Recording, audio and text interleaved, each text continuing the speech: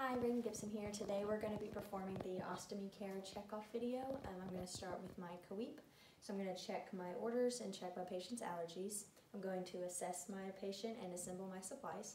I'm going to wash my hands and don gloves. I'm going to identify myself and identify my patient using 2 identifiers. I'm going to provide for privacy, and then I'm going to educate, explain, and evaluate. So first things first, I want to make sure that I position the patient comfortably, whatever's most comfortable for them. And then I'm going to assess the need to change the pouch. You want to make sure that you change the entire system about every 3 days. And then you want to make sure that you empty the bag when it's between 1/3 and halfway full. I'm going to put on my gloves.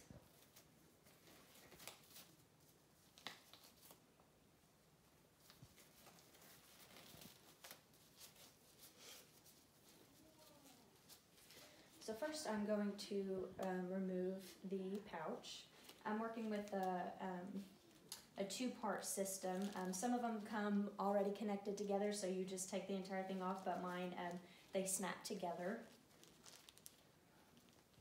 So we've got a kind of like a skin barrier back here that we are just going to peel off. Trying to be as gentle as we can.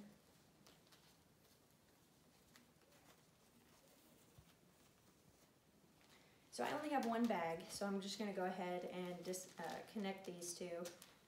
But in the real world, we would not be reusing the same bag. So we're just going to pretend this is a brand new bag that we will be using to place our new one on. So we're just going to discard that. So next we're going to, we want to just assess the skin and the stoma itself. And we want to check for any redness or skin breakdown. And then we're going to clean it. So we want to get just a wet rag. We want to make sure that we don't use any soaps that have any alcohol or lotion or added fragrances or anything like that that would irritate the skin. So we just want to gently kind of wipe around and on the stoma, just being gentle, trying not to irritate the patient.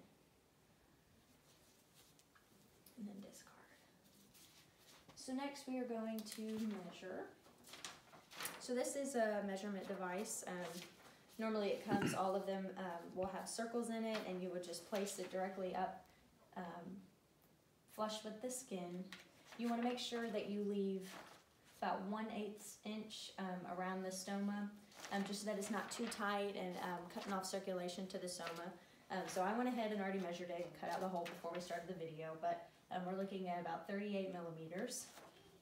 So then after you've found your proper measurement, you're going to take your new wafer and you're going to place your measurement device up to there.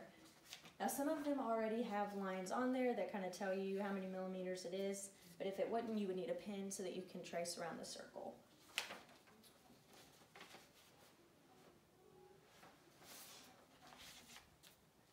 So then we're going to take these scissors. They're a special kind of scissors. They're curved at the end and they have a blunt edge up here just to make it a little bit more precise and not so jagged to irritate the stoma around the skin. So we're going to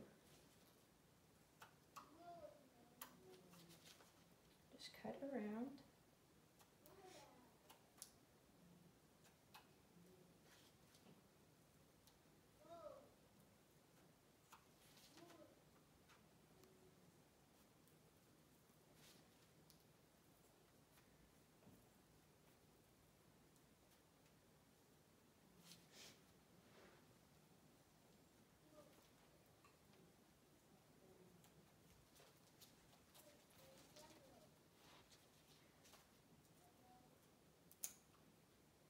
And again, you kind of want to just get it as smooth as possible. You want to get rid of any jagged edges.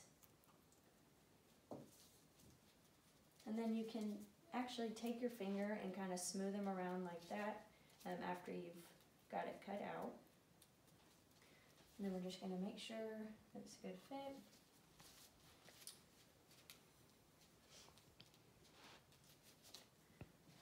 So then we're going to go ahead and connect our bag to our skin barrier.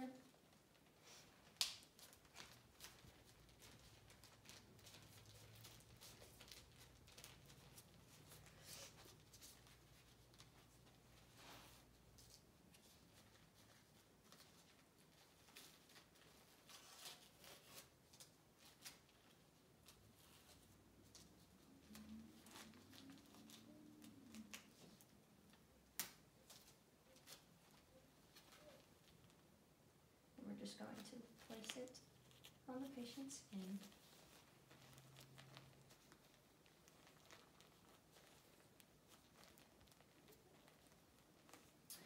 And then normally ostomy bags come with a clip on the end. I don't have one in my kit, but what it does basically is the clip is kind of shaped like that, and you fold the end over, and then the top part of the clip just snaps down to keep anything from leaking out the bottom or anything like that. So we would apply the clip to the bottom, and then we would just make sure that the patient isn't in any kind of pain or anything like that, and then we would document.